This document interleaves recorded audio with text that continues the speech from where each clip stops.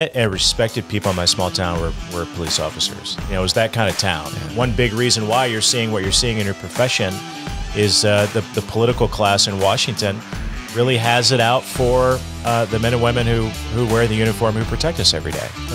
It's a job that they definitely would not do themselves. I introduced a bill to codify qualified immunity, and the FOP was really important, helping us draft it, right, showing support for it, and I greatly appreciate that. I didn't know a whole lot about qualified immunity, but they made the point. They said, Sheriff Newton and State Trooper said, if one political party can take away our qualified immunity, why can't you pass a law to protect it? That oftentimes the knee-jerk reaction isn't the most prudent reaction.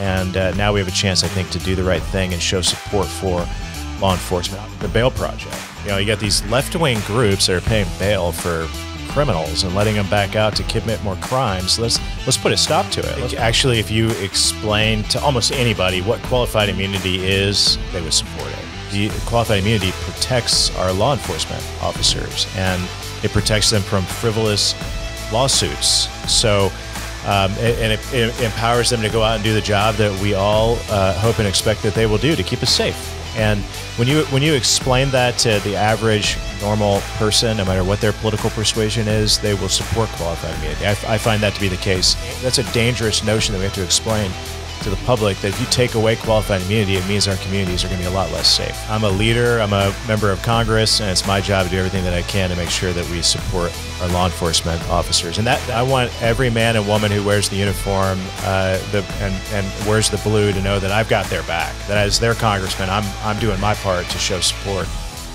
Be sure to subscribe on Apple Podcasts, Spotify, or anywhere else you get your podcasts. To get the latest from the National FOP, make sure to follow us on Twitter and Facebook at GLFOP and on Instagram at FOP National. Thanks again. We'll see you next time.